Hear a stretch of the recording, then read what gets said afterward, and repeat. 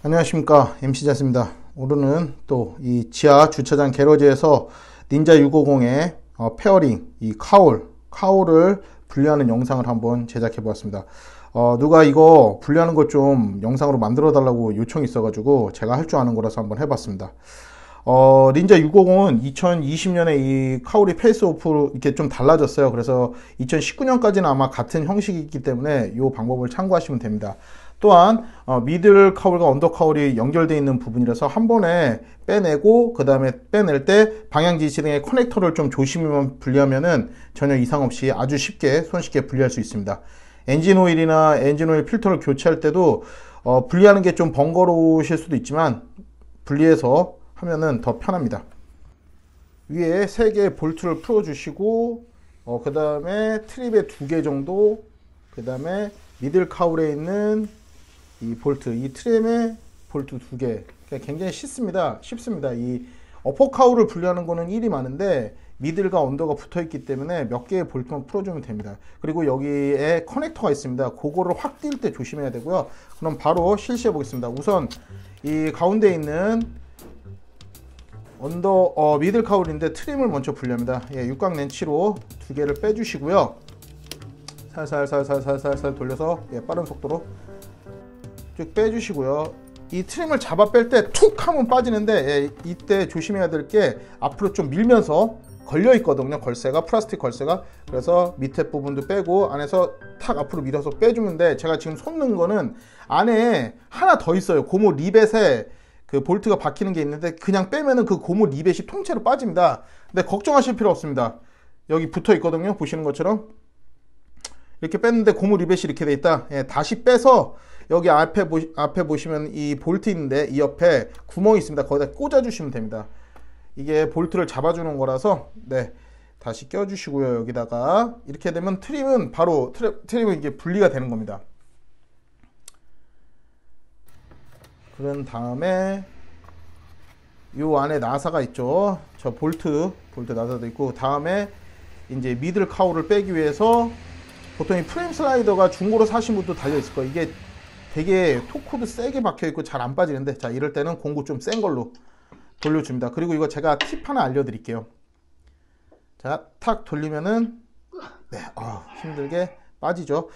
저게 양쪽에 이렇게 그 바디에 붙어 있는데 만약에 이거를 카울을 두 쪽 다 분리하셨어요. 그러면 다시 프레임 슬라이드를 결합하실 때 안 맞으실 수도 있어요. 차대에 있는데 엔진이 무거우니까 내려와 있거든요. 이게 양쪽에 한쪽에서 좀 잡아준 게 아니라 두 쪽을 다 분리해 버렸으면, 그럴 때는 살짝 그 매니폴드 있는데 손으로 드세요. 그럼 살짝 들어요. 그러면서 그 매니폴드 옆에 보면 바디가 있거든요. 거기랑 프레임 슬라이드를 낀 다음에 그 앙카를 맞추시면 됩니다. 그러면 잘 박혀요. 자, 그리고 이 밑에 언더 카울 있는데 볼트도 또 하나 있습니다. 요것도 풀어 주시고요.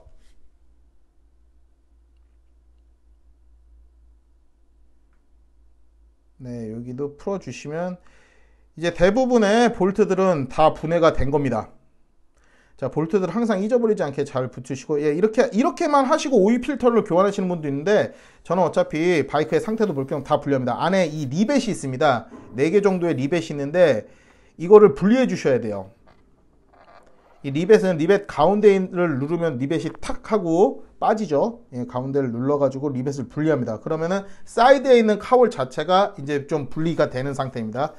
자, 그리고 마지막 양쪽에 카울을 잡고 있습니다. 이 언더 카울이 왼쪽과 오른쪽을 잡고 있는데 요 가운데 중심에 리벳을 제거합니다. 요것도 마찬가지로 리벳의 가운데를 눌러 주시면은 리벳이 톡 하고 들어갔다가 전체적으로 툭 빠지는 형식이죠.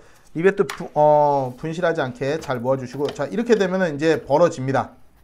여기서 탁 살짝만 해도 열리죠.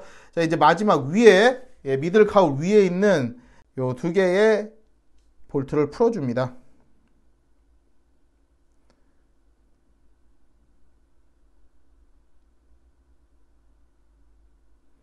자, 이렇게 하면 거의 다 끝났죠. 이것도 그냥 확 잡아당기는데 항상 이 페어링은 너무 힘으로 무리하게 팍 잡아당기시면 안 됩니다. 어딘가 걸려 있기 때문에, 여기 가운데 아까 고무 립에 빠진 데 옆에 하나 더 있어요. 볼트. 그것도 풀어 주셔야 돼요. 그러면 이제 모든 볼트가 다 풀린 겁니다. 이 페어링을 확 힘으로 무리하게 제끼시면은 안에 플라스틱 걸려있는 그 클립이 부러질 수가 있습니다. 그렇기 때문에 툭툭 치거나 움직여서 위로 올리거나 앞으로 밀면서 툭 하면은 제가 하는 거 보시는 것처럼 팍 소리가 나면서 그 클립이 빠집니다. 자, 보시죠. 이렇게 보시면서 천천히 네, 살살 달래듯이 그렇죠. 예, 이런 식으로 네. 한 개만 빠지면 네, 한 개만 빠지면 다 빠집니다. 자, 이러면은 미들과 언더 카울이 합체되어 있는 요 카울 자체 페어링이 분해가 됩니다. 자, 이제 여기서 조심하셔야 될 게 안에 방향지 시드 커넥터가 선으로 연결돼 있어요. 이거 팍 떼다가 그것까지 선 분리되면은 공사가 대공사가 되기 때문에 이렇게 손을 넣으셔서 그 커넥터를 분리해 주시면 됩니다. 자, 그러면 네, 이렇게 양쪽에 다 분해가 됩니다. 자가 정비 시 요 페어링을 분해할 줄 알면은 나중에 페어링을 교체하시기도 혼자 하실 수도 있고요. 또 바이크 상태를 좀 육안으로 볼 수가 있어요. 아, 네이키드가 됐네요. 예, 그냥 네, 이렇게 되면은 라지에타 쪽에도 어떤 뭐 냉각수나 그 다음에 뭐 엔진 누유도 없죠. 이런 것들을 보기 위해서 될 수 있으면 해주시면은 할 줄 알면은 이게 굉장히 어려운 게 아니에요. 또 공구가 이건 뭐 되게 많이 뭐 토크렌치 이런 게 필요한 것도 아닙니다. 그렇기 때문에 잘 보시고 하실 수 있으면은 엔진오일 교체할 때도 좋습니다. 자, 시동 한번 들어보시죠.